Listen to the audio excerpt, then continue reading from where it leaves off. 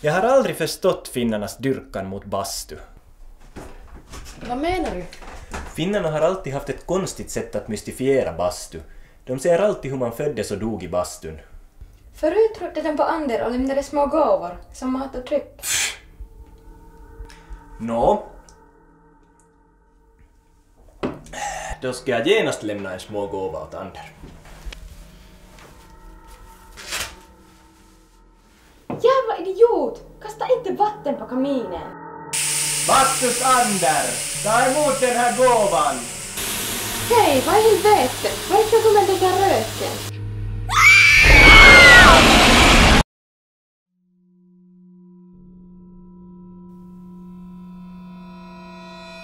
No niinpä Simpäät. Ehdottaisin seuraavanlaista järjestelyä. Jos päästätte minut näistä kahleista, lupaan, että tapaan vain toisen teistä veljeksistä. Ehdottaisin myös, että päätätte nopeasti, sillä tarjous ei ole enää kauaa voimassa. Turpa kiinni, Narttu. Sä pysyt siinä tasan niin kauan, kunnes kerrot meille, missä Kannel on. Heikko kuolevainen! Kannel on pelkkä myytti. Älkää uskoko kaikkea sontaa, mitä luette. Siis jos ylipäätään osaatte lukea. Kuulehan louhi. Me molemmat tiedetään, ettei Kannel ole mikään myytti. Itse asiassa, 2 viikkoa sitten, tuossa samalla paikalla, missä sä nyt on, oli Peikko. Ja tää Peikko kertoi meille, missä Kantelen kielet oikein sijaitsee. Sinä valehtelet, heikko ihminen! Sinulla ei ole mitään! Tässä ovat kielet tarkaiseen soittimeen. Kerro meille, missä runko on ja lopeta tämä typerä peli. En koskaan!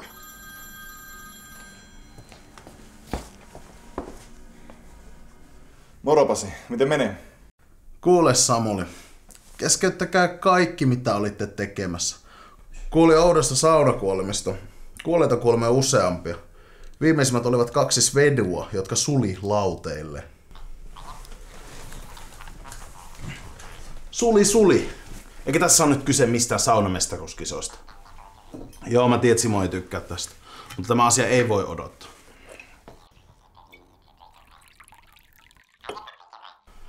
Joo, okei, hyvä. Palata.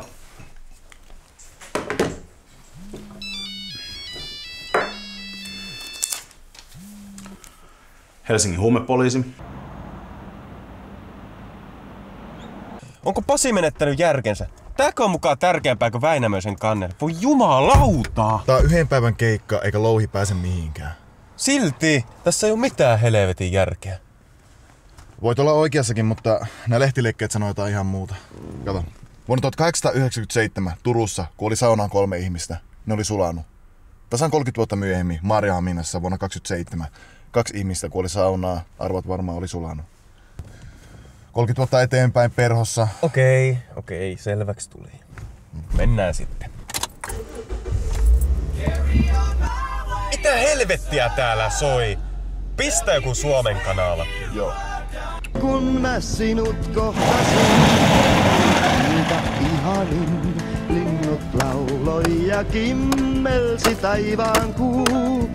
Sinä sanoit menkäämme maalle meidän landelle, mietin nyt tää onnistuu.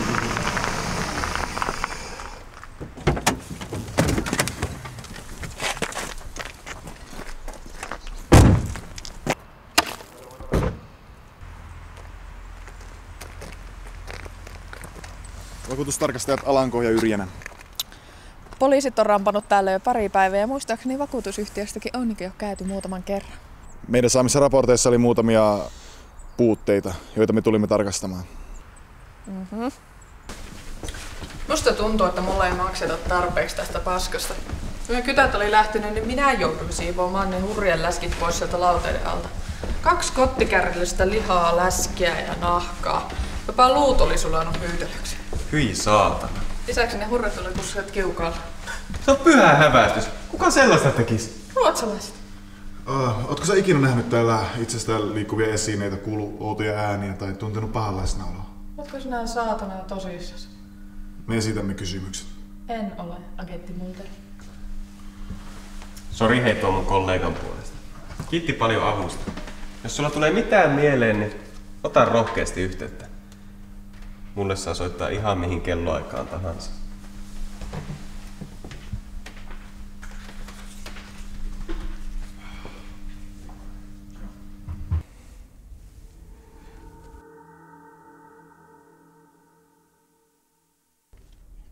Mitä luulet? Soittaakohan se talkkari muija muilla? Pitäisikö nyt keskittyä vaan näihin työhommiin?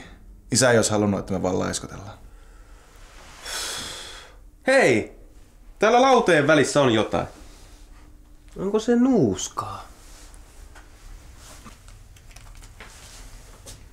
Näyttää ulosteelta. Hyi! Lähetän tästä kuvan Pasille. Hän tietää, mitä pitää tehdä.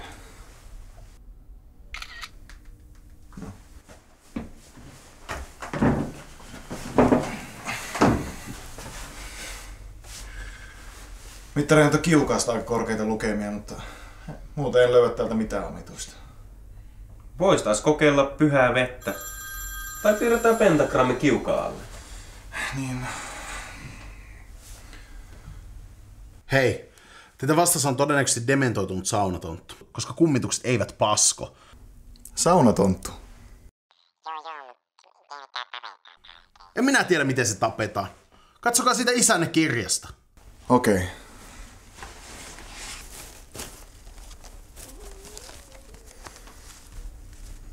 Saunatonttu karkoitetaan saunomalla kaikkia perinteitä kunnioittaa.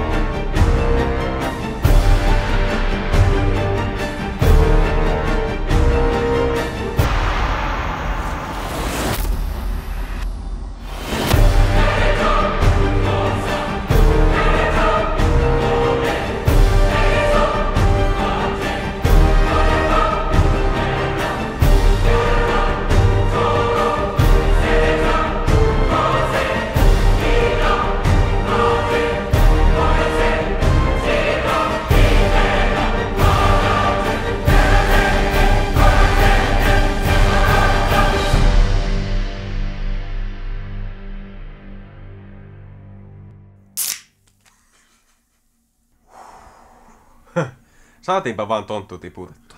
Onneksi. Oli ihan varma, että vaivun kohta koomaan. Kippis sille. Mitähän louhelle mahtaa kuulla? Se narttu on varmaan kuitenkin karannut. Ei se mihinkään pääse. Siellä olisi sokeripentagrammikin. Sokeri? Sen pitää olla suolaa.